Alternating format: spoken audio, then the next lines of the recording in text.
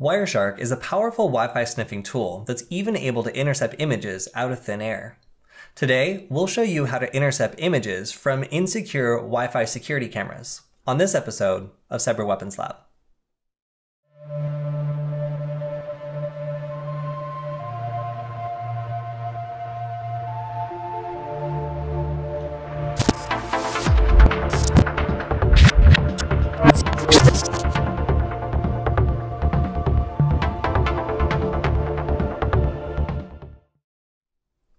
Most people watching security cameras rely on the usually insecure HTTP web server that's running on the camera in order to watch the security feed or change settings on the camera. Now, this is commonly HTTP rather than HTTPS, and most people don't really bother to make the distinction or prefer to buy one that's secure because they don't understand the risk that it poses. Now, on a network that has security, like a WPA network that has passwords, if you just have one person on the network, you're probably going to be okay if you have a pretty strong password and nobody can see the traffic that's going through it. But the second somebody else gets your password, or if it's on an open or shared network, then you can really start to get in trouble because anybody can see these insecure HTTP requests over the network. Now, what this boils down to is we can actually see what the person is seeing on their screen. So if they're watching the security camera, or as is common, they have a dedicated monitor set up to watch it somewhere in their business or home, then we can literally just download the packets as they're transferring from one device to another, and then use Wireshark to export them and look at them on our screen. So to do this, we'll need to have the password to the network so we can decrypt the traffic that's flowing. And we'll also need to initially kick them off the network for a moment so we can capture the per transaction session information that allows us to see everything in this particular Wi-Fi connection. Because if we were to intercept this without getting that four-way handshake, then we wouldn't actually be able to see the packets that are flowing over the wire. We just kind of see that it was data, but not exactly what was contained. Once we have a handshake and we also have the password of the network, we should be able to use Wireshark and a wireless network adapter that supports monitor mode to intercept these packets and turn them into actual images. Once you have Wireshark set up, then we can begin. So to start out with this tutorial on Wireshark, I want to give you an indication of what you should get at the very end. And in this case, we're going to take a look at the HTTP traffic that's flowing on the network. And when I press start, and I'll click continue without saving, then we should be able to start seeing some information that's flowing between various hosts on this network. Now here you can see that Wireshark has also detected that there is a .jpg involved, which means it's likely that we're intercepting images, which is our intention in this case. So how is this happening and how is it possible? Well, a lot of different webcams use insecure HTTP servers in order to show people what's going on, and most people will just use the default HTTP server that's included on the camera in order to watch what's going on and maybe just have that on a screen somewhere in the building. Now, this opens up the possibility of intercepting the insecure HTTP traffic. So what we'll be doing in this example is intercepting the HTTP traffic from a different host, listening to it, and then actually extracting an image so that we can try to see what they're seeing on their screen. Now you can see that the traffic that I'm intercepting is relatively organized. And if I click here, we can see all the most recent packets that are being intercepted.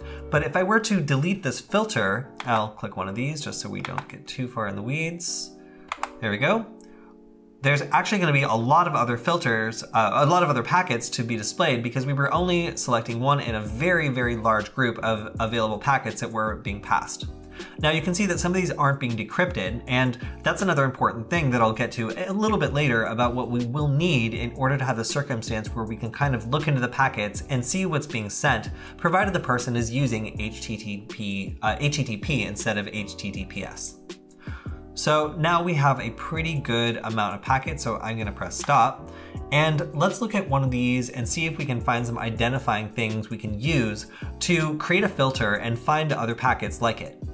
Now, obviously I've selected the Hypertext Transfer Protocol, so I wanna find get HTTP requests. I can also use the host, so it's going to port 81, which is a very common port for webcams to host a HTTP server on to let people kind of check out what's going on the camera or change the configuration options. So in this case, I can right mouse click on this host we want to surveil and then click on Apply as Filter and then Selected. So if we want to see then what this looks like, we can start up our Wireshark again, and we will start a fresh capture and be able to see all the traffic coming from this host, which is pretty, let's see. Let's get started, continue without saving. And there we go. So we can see there's a bunch of HTTP traffic, and we're not specifying, actually no, we are specifying that we want to find traffic that's HTTP, and then the host equals 192.168.0.31. So great, we've identified a target that we want to monitor, and in this case we've kind of sniffed out some traffic from the overall network traffic that was more interesting to us, and then created a filter so that we're just watching things that are coming from, packets in this case, that are coming from this particular host. Now, we're also getting more information, and the reason we've done that is because we were able to grab a handshake earlier on in the session. Now that's important because each one of these sessions is negotiated at the beginning of when the client connects to the Wi-Fi network. So if we weren't there to sniff this out in the beginning, then we won't be able to decrypt the traffic for this particular session.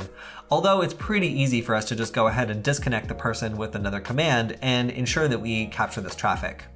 Now, let's say that we didn't meet the first demand where we need to be able to kick somebody off this network and grab a handshake. Well, the way to do that is we can jump into a terminal window, and I can just use a simple MDK3 WLAN01, which is our wireless network adapter that we're currently listing on, and then D for deauthenticate. So it's only going to take a quick second of this until we see something appear in Wireshark. And in general, that means that we're seeing deauthentication packets. So I'll go ahead and stop. And we've seen a complete succession of anything coming from our host. So I will copy this filter, and then I'm going to exit it. And let's take a look at what was going on at the network at large as soon as we started attacking things with MDK3. So here we can see things are kind of back to usual on the network, but earlier we had this wave of packets attacking the network that was forcing everybody who was connected to automatically reconnect. So these packets that you can see here, the orange ones and yellow ones, are basically attempts to disconnect everybody who's connected, and following it you should start to see people attempting to reconnect, and that's where we'll be able to grab the handshake that we are looking for in order to make sure we can decrypt everything that follows. Now this is great for us because we can start to see the plain HTTP traffic, but if we don't actually have the password, then we still won't be able to see everything that's going on. So here we can see we've disconnected people, and then people who have been connected to the network before have been forced, after this wave of deauthentication, here we go, to submit their keys. So this is the handshake, and this is great because now we're able to see all the communication between the host and the router. So, all right, great. What we've done now is we've been able to identify HTTP traffic on the network. And to do that, we first had to kick the host off for a brief second so that we could be able to capture the basic initial keys for this session. And of course, this is assuming that we know the password. So how do we enter this? Well, that's a great question. Wireshark allows you to actually decrypt a number of protocols, and if you have credentials or keys for them, you can go ahead and enter them in the settings under preferences. So here you can see a list on the side of all the various protocols that Wireshark can decrypt. And in our case, we will go here and type I, and then select IEEE 802.11. So you need to click Enable Decryption, and then when I click Edit, we can go ahead and see the keys that we've inputted here. And in this case, we have the password for the network, we have the name of the network, and there's a colon separating them. So that's it. First the password, then the network. And on this side, you have the ability to input either the password or the PSK, which is computed from the password and some other information, or the WEP key if that's the kind of traffic that you're intercepting. Now what this does is give Wireshark the tools to decrypt traffic as it intercepts it. So that means that we're actually able to see all the traffic on this network, even though we're not actually a part of it.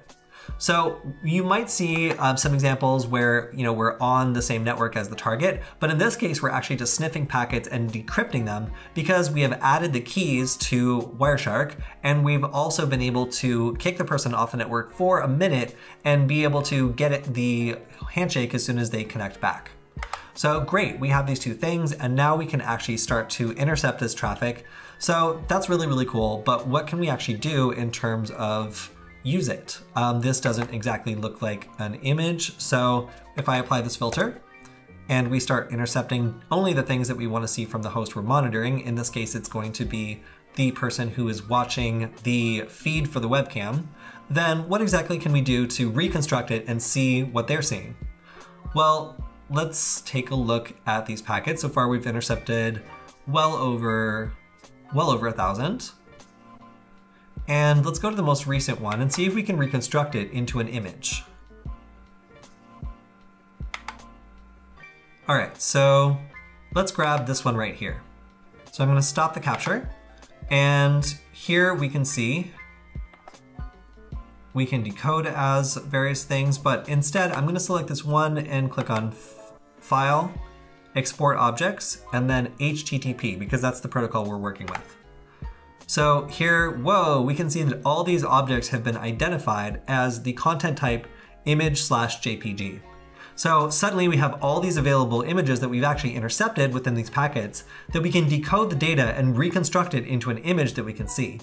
So let's wait for a second for it to identify all these, and then we're going to select the one we have selected here. And let's go ahead and save this so we can take a look at what it looks like. So we're going to name this nullbyte.jpg. And we're going to save it to the desktop. So finally, what we're going to do is go to our files. There we go. And in our files, we're going to go ahead and look for the one on the desktop that we just saved that matches what we just downloaded from Wireshark. Now here on the desktop, you can see the file that we exported, nullbyte.jpg, and let's go ahead and open it and see what we can find inside. There we go. We have a still from a webcam, which we've intercepted from a computer that is not actually connected to this wireless network. Now to do that, we had to first intercept a wireless handshake by kicking the person off the network for a moment, and then we had to put in the password so that Wireshark would have everything it needed to decode the information and see the plain text HTTP that was going over the network. Once we had that, we could simply take the packet and export it, and then we had this very nice image of what was being displayed on the person's screen wherever they are watching the webcam feed. And again, this will not work if somebody's not accessing the insecure HTTP web server running on the camera. So if you're having some trouble with this, a couple of things might be wrong, and you might notice that the WLAN 0 mon is the wireless network interface that I'm using to intercept on. So if you're having some trouble with this, then my first kind of troubleshooting tip is to make sure that your card is in wireless monitor mode. And you can type ifconfig to see the list of different devices. And here you can see this card is WLAN 0 mon, but if yours just says WLAN 0, or if you've just plugged it in and you need to put it into monitor mode, you can type airmon ng start WLAN 0. And of course I have already done so it's going to say that it doesn't exist, but just a quick showing you how it works. If I were to type stop, it would go back to, see, we can see it's now station monitor mode has been disabled and station mode has been enabled. So I can type ifconfig and we're back to WLAN 0. So now if I type airmon ng start WLAN 0, I can go ahead and put that into monitor mode. And further, if I identify the channel that I want to listen on, I can type sudo air, well, I'm already root, so airmon, aerodump ng WLAN 0 mon. And now I have a list of all the different networks in the area, including what channel they're on. So I can go ahead and put my card into whatever channel I need to monitor so that Wireshark can kind of intercept all the packets on that channel and not mess around with a bunch of other things that might make it just too complicated or even miss a lot of packets that we're looking for. So let's say I want to go after this one right here. This is our test network. So if I want to specifically look at this, I can see it's on channel 11, and I can use that as basically the way that we filter the traffic down and set up Wireshark before opening it. So once our card is in wireless monitor mode, I can type airmon ng start WLAN 0 mon, and then the channel I want to set it to, 11. And just like that, we should be able to open up Wireshark and start intercepting traffic from different devices that are operating on the 11th channel. So once we're back in Wireshark, we can start it up. It'll be sniffing on channel 11, and provided we have intercepted a handshake and we've also entered the credentials, we should be able to see everything and intercept just about anything going on in HTTP. If you own a Wi-Fi security camera, this is a perfect example of why it's important to keep your Wi-Fi network secure. Don't give out your password if you don't need to, and make sure to select a password that's pretty difficult, because otherwise it's relatively easy for anybody with access to that password to see everything going over your network. You can also take steps to buy a camera that supports HTTPS instead of HTTP, which will also protect you from these sorts of attacks. That's all we have for this episode of Cyber Weapons Lab. Make sure to like, comment, and subscribe. And if you have any thoughts or feedback on the show, send me a message on Twitter, because we'd love to hear from you. We'll see you next time.